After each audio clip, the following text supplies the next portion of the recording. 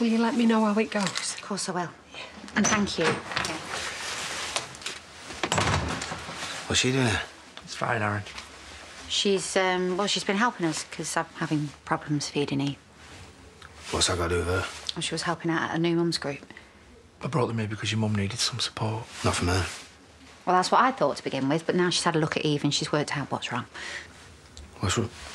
What do you mean there's nothing wrong? Well, there is something wrong, but it's minor, so we're going to get the doctor to fix it. Is she going to be OK? Yeah, thanks to Wendy. We really do appreciate everything you've done. Not everything. Well, no.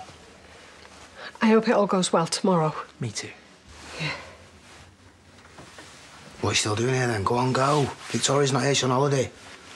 Well, I didn't know that, but I'll be honest.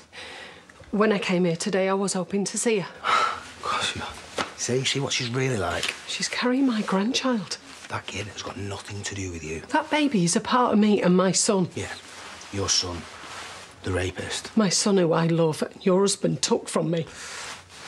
Got everything he deserved. Right, that's enough, Aaron. I am a good mum.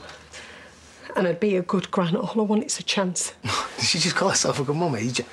After what your son turned into, you're pretty much to blame for all of this. Please, help me. Like I've helped you. I'm sorry, I can't. I think you should go.